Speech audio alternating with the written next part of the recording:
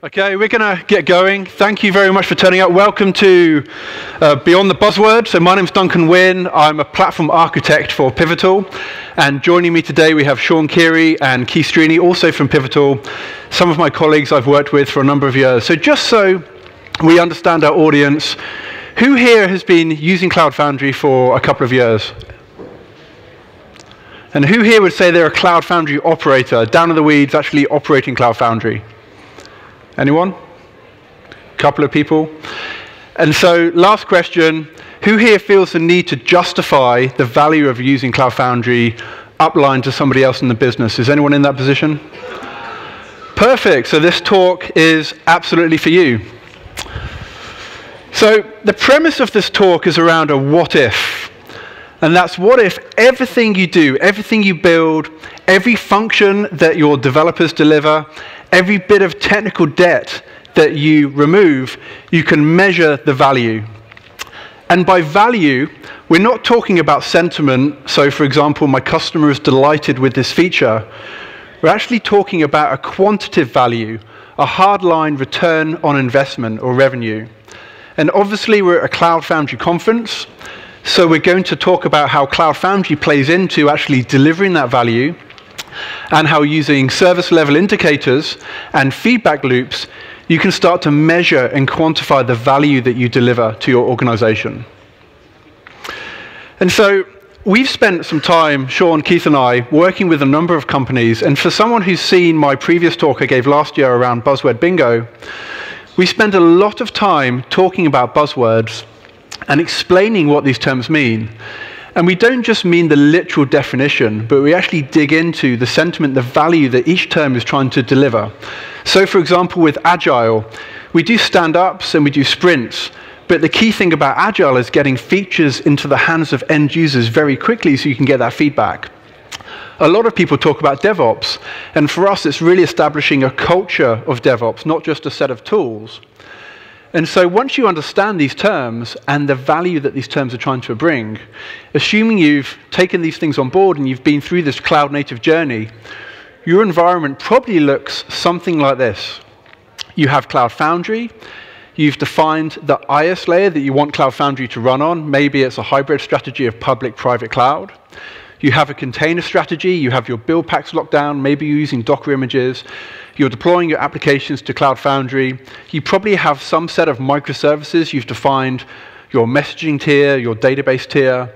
And then with your organizational structure, you have agile delivery teams. You have a culture of DevOps. You have a centralized platform operations team. And you pipeline absolutely everything. You pipeline your applications, and you pipeline the deployment of your platform itself. If you get here, if this is where you're at, you probably feel really good about yourself because you're effectively at cloud native Jedi status at this point if you've done all of this. But to get here, it's not for free. It actually comes at a cost. It's time consuming and it uses resource. And so when you go down this journey and when you get to this environment, it's right that you ask the question, what is the value of doing all of this stuff? And this is a question you should ask every day for everything you do. As you work, as you output in life, you need to understand the value you're producing. And if you can't answer that question, or at least if you can't get to the answer through assessing it, then you should really evaluate whether you should be spending your time on that activity. So going back to our cloud native environment, the platform operator, they're often really pleased about this environment, and they're pleased on the way they've structured it. So they go and tell the developers, maybe this is a single line of business, maybe this is central IT. They talk to the other lines of business, and developers start to use it. And at this point, the executive team stand back, and they ask, what's the value of this environment? What other apps and what other lines of business should come onto this platform? And how do we justify the work to lift and shift some of our applications over to this platform? So it's a really legitimate question. So to answer that question, we have to spend a bit of time exploring what value really means. So value is both a verb and a noun if you look up the dictionary definition. The noun is to do with the importance, the worth. Some things are really hard to quantify, like we all have self-worth. So how do you quantify worth? And when you listen to other CF Summit talks, and I've been to a number of CF Summit conferences, Most talks stop at this level. They talk about faster time to market, innovation, delighted customers. These are all key tenets of Cloud Foundry. They're all really important aspects of why we adopt and use Cloud Foundry. But they don't go on to the next stage of quantifying the return on that investment. The verb is to do with estimating the monetary worth of Cloud Foundry, and that gives you that tangible, hard return on investment. And that's to do with things like removing spend, taking out cost, consolidating on your hardware, removing middleware licenses, removing OS licenses, getting better automation. And on those aspects, you can start to put a dollar value amount to that, and that's really what this talk is primarily focused on. So within Pivotal and the companies we've worked with, we've seen this cloud native ROI continuum. And with each of these pillars, we'll be delving in deep, so don't worry too much about the detail at this stage. But it starts with waste reduction and the activities that go into that. It looks at things like paired programming and the fact that if you find a defect during development, it's a lot cheaper to fix a defect at that point versus in production. And it also looks at a platform and consolidation and automation, all that good stuff.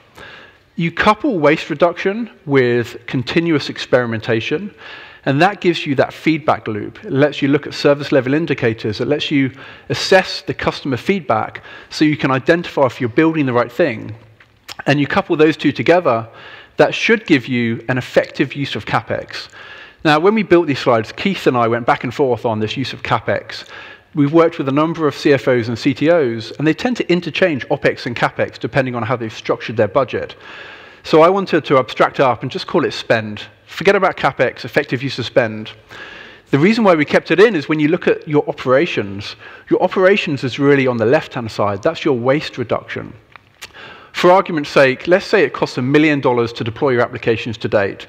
And using a platform, using automation, getting a Devops culture, you can get that down to 100,000. That's an amazing saving, and that should be celebrated. But there's a flaw to how low you can go. You can't go beyond zero for your operational expenditure. But your CapEx, the investment into your development teams and your designers, that can have this exponential effect as you start to really resonate with your customers.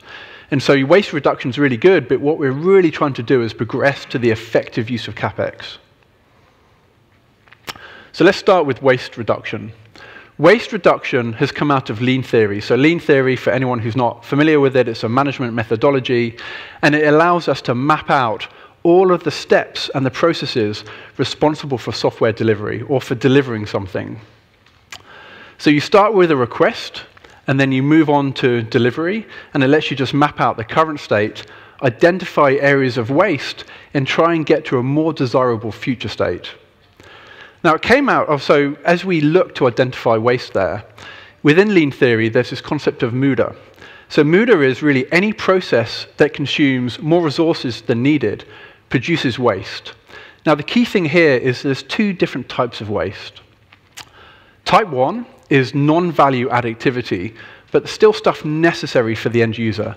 And that's to do with things like packaging your application and the way you release it. And arguably, you can get rid of that waste through things like automation. The second is non-value add activity, stuff that's unnecessary for the end user. And that's the stuff you absolutely need to remove from your organization. So Lean started in manufacturing, but within DevOps communities, it's become really, really impactful. And that's because you look at this anti-DevOps pattern, this siloed organization. When it comes to software delivery, there's many different teams involved in delivering that software. You look at something as simple as provisioning a VM, and there's all these teams involved. When they're siloed, you get these crazy flows of interaction, you get tickets, handoffs, delays, and you get a lot of waste. By realigning these skills into a cross-functional team, you immediately develop a culture which eliminates a lot of that waste. And so lean manufacturing or lean methodology has become really impactful within these communities.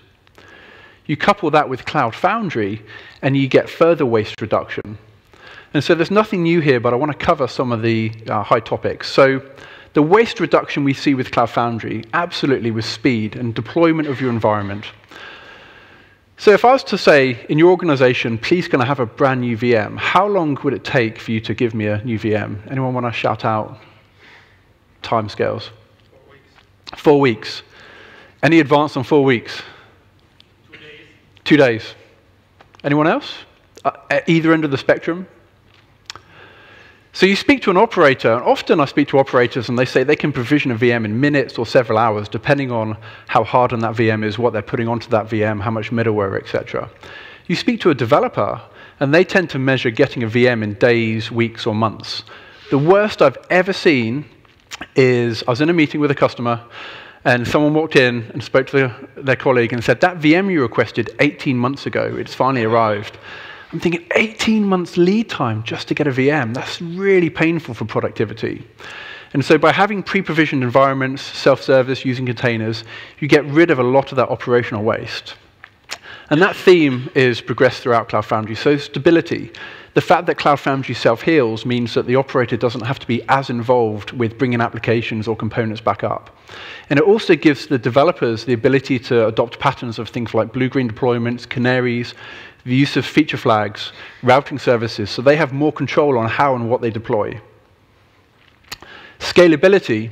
So the fact that Cloud Foundry has dynamic routing in place means that there's less operational concern. You can auto-scale the applications, you can auto-scale the platform. And the same for security. We have the 3 Rs. The fact that you can rotate and repave a new stem cell and get Cloud Foundry to do that rolling upgrade so you can easily roll out a CVE means there's less operational overhead there. So all of those combined, they're loosely focused for those savings on resource consolidation, software and license reduction, and more automation. So going back to our value stream, what we're doing is we're eliminating waste, as we discussed, and we're trying to get our lead time to match our process time as closely as possible. And so this is really the end state that we're trying to achieve. And when you start to factor in all the different disciplines that go into delivering software, you find that you have different value streams for different stages within the process. So provisioning an environment, coding, releasing, data operations, each one of these aspects has their own value stream, and you can spend time mapping out the detail that goes into that and what that would look like using Cloud Foundry versus doing it outside Cloud Foundry. And so we've actually been through this process now with a number of the companies we've worked with. And so just to give you an indication, this is some feedback on provisioning a VM. Now, in this case, there's something like 30 people involved in provisioning this VM. There's a huge lead time of roughly 20 weeks, and then there's approximately 50 to 90 hours of effort just to get a VM. So the cost involved in this is $15,000 per VM. Now, if you have 6 apps, or 6 different environments a year, you can start to scale up. So you get these crazy exponential scaling issues of just in terms of sunk cost and sunk resource. If you compare that to what it's like in Cloud Foundry, within Pivotal at least, what we do is we do something called a platform dojo, where we stand up a hardened version of Cloud Foundry, we integrate it into back-end services, and between sort of 1 to 6 to 8 weeks, we can get a hardened version of Cloud Foundry. You do that once for all of your apps, so you have a demonstrable time saving there. And the same at the other end of the spectrum with patching. So if you look at a typical environment, you have maybe 130 CVEs per month. For this particular company I worked with, it was 5 hours per CVE to roll out across their organization. You basically gave it to an operator with an Excel spreadsheet. They took a script, ran the script failed, they raised a support ticket. It's very, very time consuming and very painful. Coupled that with Bosch, where this release engineering tool chain can now dynamically roll out the new stem cell and dynamically provision that with a rolling upgrade. So this is taken from the CF Summit earlier this year. This is one of the companies we've worked with. When you look at these value streams on aggregate, you see some fantastic results, something like 283% transaction growth, 50% reduction in time to market. And so I think it's absolutely worth spending the time to look at how you actually map out your process, where you can eliminate waste, and how you can get to these tangible savings. So Sean's now going to talk about measuring the value and how we do that. Thanks, Duncan. So my name is Sean Keery. Guten Morgen, bonjour, good day. I am the Minister of Chaos at Pivotal. I've been working with customers for the last 5 years in the industrial, financial, and healthcare spaces, helping them measure operational value. One of the things that we prefer to do instead of just measuring that value is to avoid the waste. So I'm going to talk about how we can do that. So how many are familiar with the concept of site reliability engineering? Nobody? Oh, one, couple. All right. So system operator, system admin, it's just a crappy name, sorry. Site reliability engineering is the new buzzword. We're talking about buzzwords here if you guys weren't paying attention. It's something that Google has put together. They like everyone to be an engineer. So what it involves is your operations team not just being button pushers and ticket readers, but going out there and being proactive and making sure your systems are doing the things that Duncan talked about: security, secure, scalable, some other things he talked about. We'll come back to it. I'm going to tie back to his concept in the value stream of waste with the 7 types of waste from the Toyota production system. In Lean, there's the Google Site Reliability book talks about 4 golden signals for our platform. Anybody know what those are? No, there's just a couple of people. We'll get to them. I'm going to map those back to waste to kind of bring you guys into the 21st century out of the Lean 20th century stuff. But first, we're really going to focus on monitoring and incident responses here, okay? So monitoring, we have our service level indicators. These are our lowest level measures of some aspect that the level of service is provided. So the number of people in this room may be an indicator. Anybody have a guess on how many people in this room? Come on. 40, okay. So then I have a service level objective, right? It's the target value or the range of values for a service that's measured by an SLI. So Duncan thought we could get 40. Our stretch goal was 50, right? So then we had a service level agreement, right? It's the contract between Duncan and myself in this case, right? For consequences of meeting or missing the SLAs. So what I have to do now is shave my beard because we didn't get to 50. I count about 60. 60? All right, good. Thanks. Thanks for someone for actually counting. Okay, so I'd like to talk about test-driven operations, right? Moving forward, we have our site reliability engineers or our platform reliability engineers, depending upon where you are in the process chain. And those guys use a process of continuous experimentation, right? I don't know what those SLOs should be, right? I'm going to monitor and measure the SLIs all the time. But when I compare the SLIs to the SLOs, I really have to decide whether I need to take some action, right? If I got to 50, I have to shave my beard. If not, I need to do something else, right? If that action is needed, we need to figure out, is that an automated action? Is it paging someone? What's the case, right? Take the action and then review. It's part of this continuous experimentation feedback cycle, okay? So as part of the whole value stream, where I'm going to talk about the part now is more your internal business, your operations side of things, platform specific, okay? Keith's going to bring you more onto the customer side a little bit later. Okay, so avoiding waste is going to give us value. So our first waste, golden signal number 1, is latency. We're going to tie this back to the Muda style of waiting or delays in the process. Okay, so our service level agreement would be something like real-time readiness of the platform. Our indicator would be cell rep time, and I'm sorry for you guys who aren't familiar with these very technical terms, but these are just examples. Please do not use these numbers in production.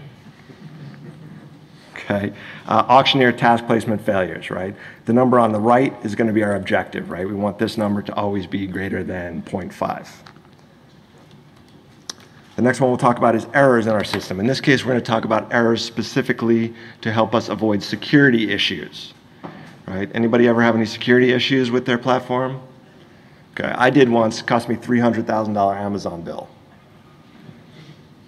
Okay, let's monitor the security stuff. Okay, number of authorization errors, failed logins, failed SSH attempts, right? And on the right, we've got our objectives, okay? In this case, 10 attempts could be 10 attempts per minute, 10 attempts per second, 10 attempts per hour. That's something you guys need to work out for yourself, right? Anybody have any other examples of a security indicator that they use? I know you guys, none of you guys are operators. You're killing me. All right, moving on. Saturation of our system, okay? So we want to proactively scale our platform. Okay, so if the number of unhealthy cells is 0, that's pretty good. We like that number. Someone who maybe cost them many, many millions of dollars because they didn't scale their systems correctly was Target, Black Friday. Their system went down. That's the day after Thanksgiving, for you guys who don't know that. It's a very big shopping day in the US. All their systems went down. I'm sure it cost them millions of dollars. Anybody have any examples here? Scaling, anything else you'd like to see up here on this slide? No. Okay. And then the final one is going to be traffic, right? So we want to proactively scale our apps that are running on the platform as well. So we want to look at our router throughput, right? In this case, I have 10,000 requests per second. A little more specific than the first couple slides, right? But with Cloud Foundry, with our platform, we can also look at the requests per application instance to make sure our traffic is going the right way. And microservice architectures in our cloud native world, we can look at each application function. An example of a traffic problem, you guys familiar with the circuit breaker pattern? In your house, nobody has a circuit breaker? Come on, I know you guys have circuit breakers. In software, a circuit breaker says if my behind-the-scenes system is off, right, flip all the traffic and send it someplace else, right? So if you don't have that pattern in place, you can DDoS yourself, deny yourself service because you're making so many requests to the same point, you just overload it, right? The system can't even scale fast enough. So this is something we want to try and avoid. That's waste, right? Traffic waste, or transportation is the traditional MUDA term there. So I just talked about, in our continuous experimentation cycle, just a small part, the top part, right? Your process. Keith is going to take it now to the next level and talk about how that fits into your product development process and your enterprise value stream. Hello, I'm Keith Strini. I'm the Pivotal Federal Practice Lead, so this literally has nothing to do with my day job, but it's something that's very interesting to me, and I really like this stuff. And so I've worked, Duncan's brought me in on a couple customer engagements in which we worked out some of these different pieces. So one of the things that we want to kind of revisit the slide and kind of say why. So we dropped down in the weeds, we looked at indicators, we looked at objectives, we talked about overall waste reduction, and that's great. But as you heard Duncan say, there's a floor there, right? You never can drop. There's always going to be some minimal operating expense. And if you, let's say fictitiously, you do go from $1 million down to 100,000, that 900,000, it looks great year one, but then year two, there's not that big drop anymore, right? So how do you continue to justify the use of the platform and why we're doing all this effort to make things dynamically scalable? Where is this all going? So the idea here is that we look at what the future value is. So how many of you feel like operational expenses is something sexy to talk about? Right? It's not. It's important. Absolutely a fundamental step, but it's not that sexy, right? It happens in the beginning, you get your operation stable, and then what? That's always the question that comes. And so this is what we say. We need to innovate. We need this new Cloud Foundry piece, buck the status quo, but then we go right back to how do we reduce OpEx? And then we run into more brick walls. And so the idea is we need to move the conversation forward from the reduction of software capitalization to the effective use of CapEx. And what that means is everybody familiar with what capital expenditures, I mean, it is loosely used. It also does depend on your accounting method, but does everybody kind of understand what that means? So, okay, great, awesome. All right, so this is excellent for the office. But in general, what it means is for every new investment, I have a certain number of resources that I have to use in order to just get that initial idea up in the software world, right? And so what we really want to do is look at what the true promise of this conversation is.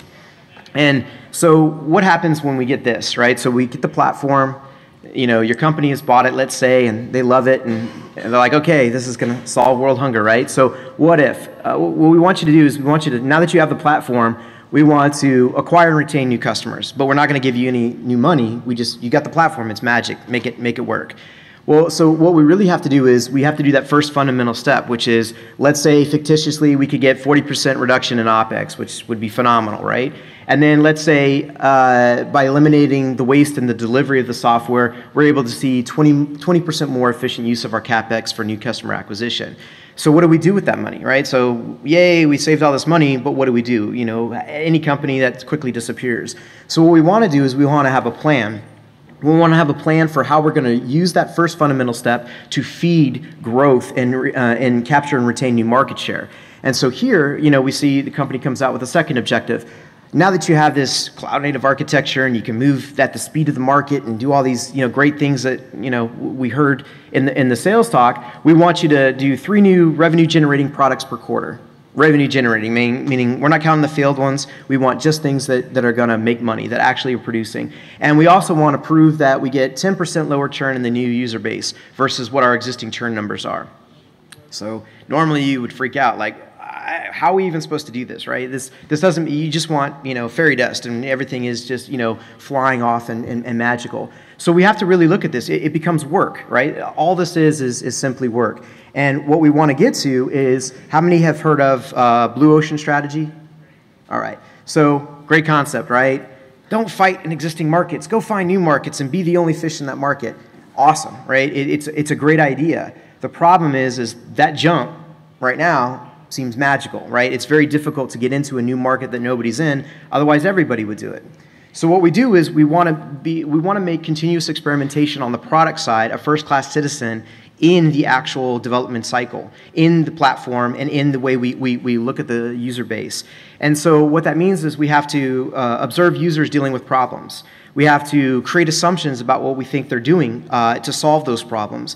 And then we have to continuously validate those assumptions to understand, is our hypothesis right or is it wrong? Either way is valuable, but how do we steer so we find that actual new market? And then from there, now suddenly new revenue streams open up, new customer acquisitions are possible, and we can actually see more than that 900,000 savings in year 1. We see infinite number of revenue growth in all different market verticals.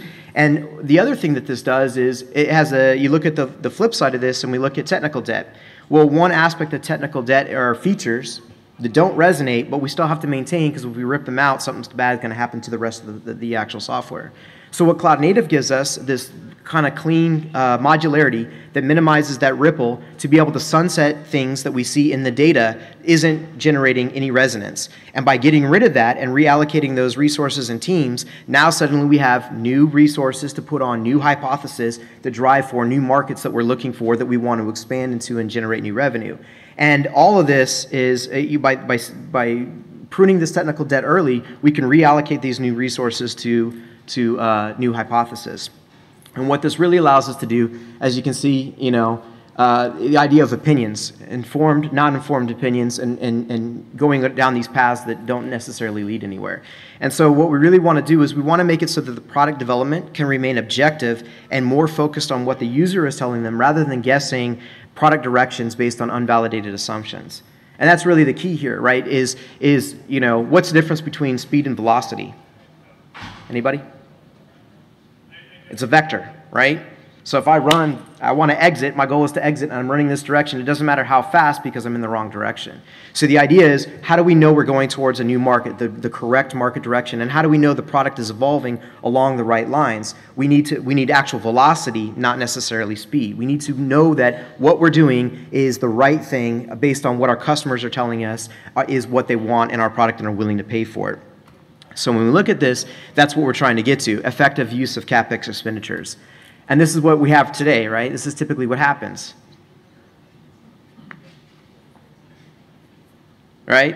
The idea is, like, the product teams get together, they huddle up, we got this great new product, we're going to put it out, and suddenly it's not doing anything, right? And we see this all the time. And then that's why it becomes more art than science, because we're guessing. I mean, ultimately, that's what happens. You have all these product surveys and things out there, and you know, you have all these different biases that come into play, but what really ends up happening is you're not really talking or engaging with the right folks. And it doesn't necessarily mean actual user-centric, which is, we do a lot of user-centric design, which is awesome, and it builds great products, but not everybody can get that level of interaction with the customer.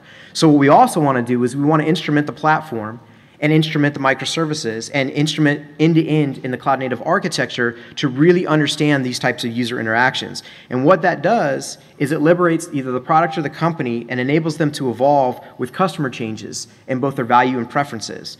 And the reason why this is important is because even after product features have been delivered, the granularity of microservice design promises clean modularity to minimize, or to continuously collaborate with that customer and how they evolve.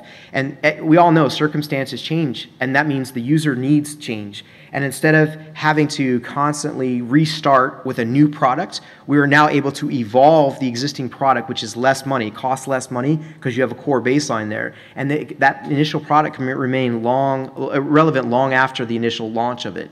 And so when we look at this, we say, well, how do we do this? Right? Does everybody know what Elf on the Shelf is? Anybody?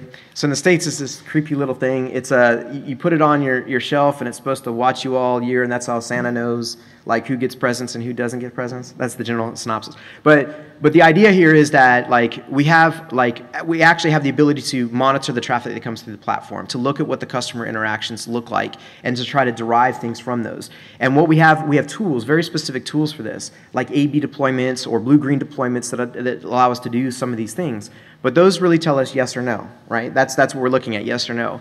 But by building these up, they can also start to tell us the why. We can use these in conjunction with the granularity of cloud-native architectures in order to build up and distributed tracing so we can see the shared context across interactions to really look at what is going on in the platform. And these primitives help us build up these very complex hypotheses, and then which we can look at a number of different factors and validate behavior or invalidate behavior that we expected. So what is this like? Anybody know what Choose Your Own Adventures are? Anybody remember those books? All right, so basically they were these books that, all right, so the object is a book, right? It's a book. Everybody knows what a book is. But the difference in it is the way you navigated the book. It allowed you'd read something in the adventure, and then on this one it'd say, if you decide yes, go to page 13. If you decide no, go to page 30. And then it would take these alternate courses. And the idea was that now I'm using the book how I want to use the book, which is what made them so popular, versus somebody telling me and dictating how that story is going to occur. So it worked like this, right? You had these pathways that you could go down. In this particular example, what we're looking at is, let's say we're a company, and we have basically three kinds of things. We sell physical media, we do electronic purchases of physical products, and we stream audiobooks and movies. So we have streaming media. And then we have these different pathways. Let's say in the streaming media, we have two hypotheses we want to test: automated recommendation engines, manual recommendation engines. Let's say on the e-purchases, we look at tailored sales, not tailored sales, manual recommendation, automated recommend, targeted ads, not targeted ads. So we have all these things. And inside the company, we don't know which way to go. We say, you know what, streaming is the way of the future. We think that everybody's going to do streaming. Let's just drop our e-purchases. And you know what? Big data is awesome. It solves all the problems in the world. Let's just do nothing but automated recommendation engines. But then when we run the trace and we look at the data, we say, well, wait a minute. Assumption 1 and assumption 2 are almost even. Maybe physical things, physical products is not necessarily going away. Maybe it's just as popular. But then we see the secondary where we see the blue-green deployment, and we see that 60% use manual recommendation engines and 40% use automated recommendation engines. What's going on there? But then we also see that if they pass through that automated recommendation engines, we're seeing almost 100% conversion. What is really going on here? It immediately points us to possibilities and new hypotheses that then we can test with new sort of layouts. And for instance, in this particular case, if we think about streaming media, you know, streaming media is sort of a immediate gratification. I want to watch a movie, let me put it on. So maybe it's that our recommendation engines aren't very accurate. And if we spend a little bit more research and R&D on how those recommendation engines should work, we're going to get higher conversion rates. Maybe not. Maybe it's that, you know, down here, you know, everything is kind of split even. Maybe it's when people look at physical products, they look at more than one source of research, right? Because I don't need it right away. I'm buying a bicycle. I go on a bunch of different sites. I'm looking at different things. So whether or not you target me or not, whether or not it's an automated recommendation engine or not, is kind of irrelevant because I've already done my research. But in streaming, that night, I want to sit down and watch a movie. I'm going to be more likely to look at recommendations. And so it gives us sort of points as to how the user wants to use our application and do further hypothesis testing to figure out where we can get the most ROI out of every dollar we're spending in engineering and engineering on the platform and the actual product line. So this opens up a whole new world of customer understanding. Things like, where are our highest bounce rates? Where do we see the most people exiting the conversion funnel? Where do we see what's most valuable in the product? Where are we seeing the highest level of conversion? Well, what about the layouts? If we tried different A/B deployments of different layout structures and workflows, maybe it's just a user experience. Maybe in certain countries it's different than other countries, and so we need to actually do some sort of localization, but on the entire workflow rather than just language localization. So all different things that the data points us to and looks at, and by instrumenting the entire platform, we can see a shared context across the entire interaction. And the idea is this: we don't want to be fads. When we do product development, it's significant R&D, it's significant investment dollars, it's significant the level of effort that we put into these things to try to figure out what's going on. What we don't want is something to get hot and then sunset, and then all that investment that we put in is wasted. So we really want to avoid fads. We want to see long-term how people are using it, and then if maybe it needs to evolve, and maybe it needs to continually to evolve, the continuous experimentation process, where we get these feedback loops that tell us how to evolve. And this is really what the panacea of all the cloud native buzz is how do you get into those new markets and expand that customer user base infinitely, which is much greater than a $900,000 savings year one, right? You're talking about millions and millions of dollars that you could potentially bring back to your CFO and say, this is why you want to invest in cloud native architecture. This is why we bought the platform. This is why we're doing the things that we do, why we changed our whole DevOps culture. This is the whole point of this, is because we know we can get to these blue oceans, and we now have a physical way to do it. There's actual a step-by-step process in order to get there. It's no longer magic. And so the ultimate is, to take away of this is to look at, step one, waste reduction. Let's get our deliveries more streamlined. Step two, let's get closer interaction and feedbacks with our customers. And then ultimately, what we really want is data-driven decisions that move forward in the future, higher customer spend ratios per investment dollar, lower overall subscription churn if you're a subscription model, and then less restarts and more evolution, which ultimately is less costly to evolve a core base and sunset, and get rid of the technical debt because of microservices and the ability to segment those things and get rid of them without causing a ripple effect through the baseline. And so these are all the tenets that you've heard throughout the conference in these different pieces, and this is ultimately what we want to get to. That's all I have. Thank you. Thank you very much. Questions?